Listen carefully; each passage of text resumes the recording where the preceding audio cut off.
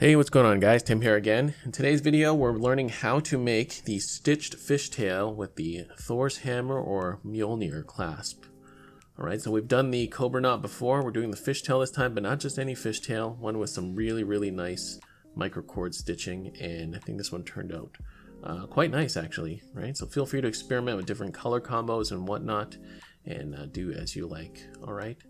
So remember, if you're looking for to get paracord and all the tools and hardware and stuff I use in the video, feel free to check out those affiliate links down below.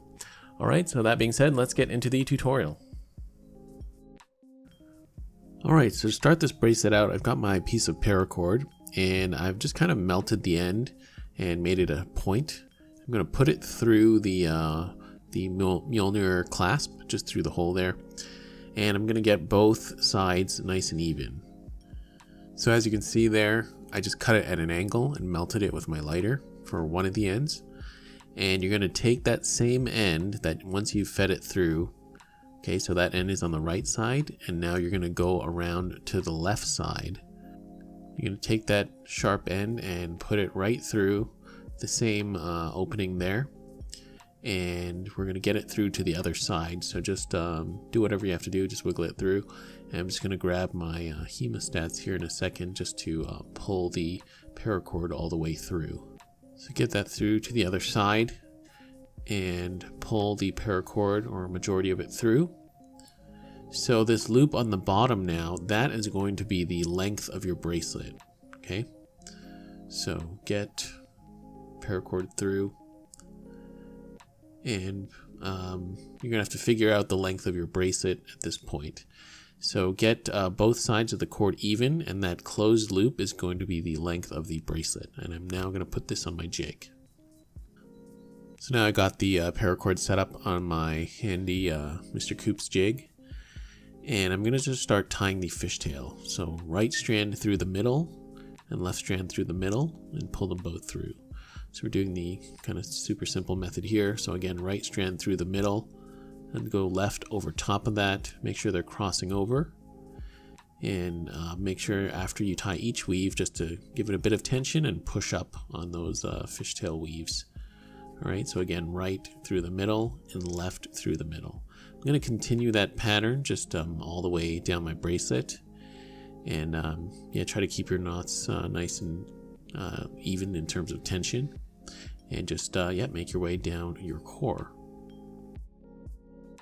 So to finish the bracelet off, I'm going to take the strand on the right, pass it through the middle, just create that loop there. And before closing it, you're going to take the same strand again and pass it through the middle again over top of the same strand. Okay, so that's going to form like a bit of a knot, and you're going to be able to kind of close off that loop there. So that's the right side done. Now we're going to do the same thing on the left.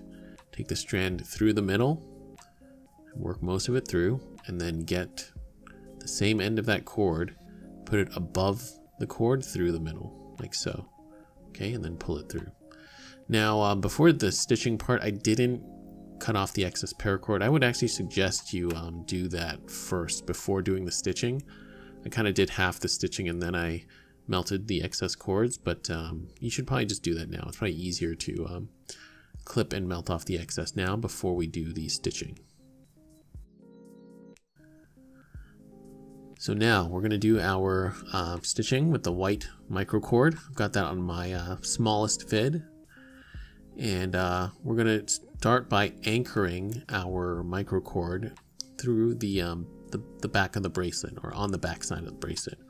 I'm going to go under, you can do 3 or 4 knots. Doesn't really matter how many, but usually 3 or 4 is enough. So just go under that first set of knots. I'm actually going to go through 2 or 3 of them at once, but do whatever you can. If you can't get them through all at once, do 2, and then go through another 2, like I am doing here. All right. So get that through, and pull all the paracord through, almost all the way through. And a little tip is you can just put a little melted end on the end of your microcord, and that'll actually prevent the cord from slipping through. But once we tie all the knots, it's not really going to go anywhere. Okay, so get that cord through and just under. And now we can start the first side of the stitching. working with that same needle, you're going to just kind of follow the top, the right side of the fishtail weaves. Okay, so I went through the middle there and out the other side. And the key here is not to pull too tight on the microcord. Okay, because if you pull it too tight, it's going to slip in between those weaves and it's not going to look as good. All right, so again, see, I'm going through the middle here, just above that, that knot. Okay, and in a sec, I'll show you there. See, right behind, that's about where it's coming through. So again, just put enough tension to nestle that microcord in between the weaves, and don't pull too hard. So it comes out right there. Okay. And you're essentially just going to continue this pattern all the way down one side. So I found this way the easiest way of doing it. I'm sure there's another way that you can try, but for this method I found it easiest just to do one side and then do the other side. And this one, again, you're just making loops around the bracelet. Okay, so continue that stitching all the way down the right side of the bracelet and get all the way down to the end. So I've come down to the end. I've done my last kind of stitch there. And to secure the microcord, we're going to do the same thing, kind of like we started. I'm going to go underneath about 4 or 5 of the fishtail weaves on one side, and then just pull that all the way through. Okay. And again, you don't need to pull too tight when securing this. That tension alone will keep it under there. So now you've got that cord underneath those weaves, and then you could just take your scissors or whatever and just clip off that paracord. You don't have to melt the microcord. I mean, it should stay there just fine the way it is. All right, and that's going to be on the back side anyway, so you won't see it. So now I'm actually going to cut off my excess cords here, but if you followed my previous instruction, you would have done this already. But I'm just going to clip off the excess cords for the blue, and then we're going to take our lighter and melt them. I like to melt these ones together, actually, so they fuse together with each other. It makes it even more secure in this case because they're coming through about the same area.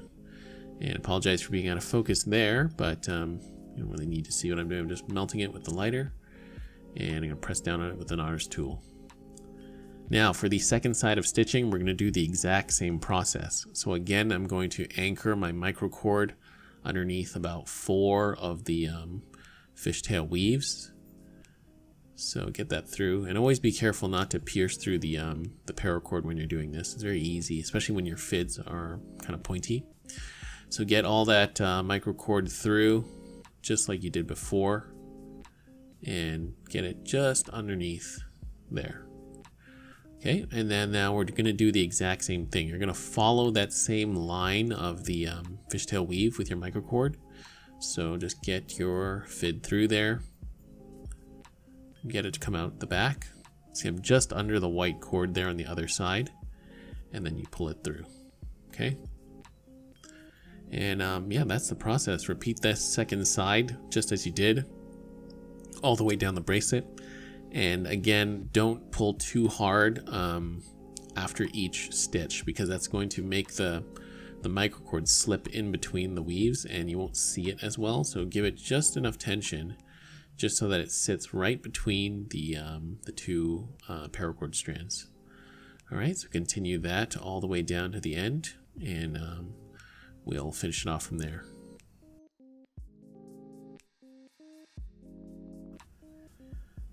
And as always, just like the first side, we're going to do the last weave, or the last microcord stitch, and we're going to secure it the exact same way.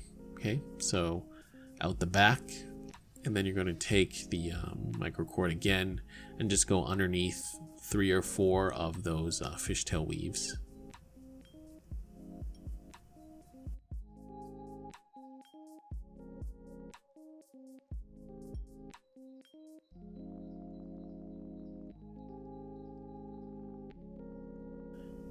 And after you've gotten your cord through, you can just take your scissors and just clip off the excess microcord, and we will be finished. Alright, and there we have it. We are done. There is the stitched fishtail with the Thor's hammer or Mjolnir clasp. And yeah, this one turned out pretty nice. So remember, when you're doing those stitches, don't pull too hard on the microcord. Otherwise, it's not going to look very good. You need to keep it just enough tension to line it up with that fishtail. Alright, so guys, as always, a huge thank you to my Patreon supporters for helping make these videos possible. If you want to check out my Patreon page and help support the channel, get access to those exclusive videos, the playlist should be right on the screen.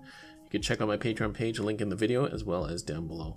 Alright, so guys, thank you so much for watching, and we'll see you on the next video.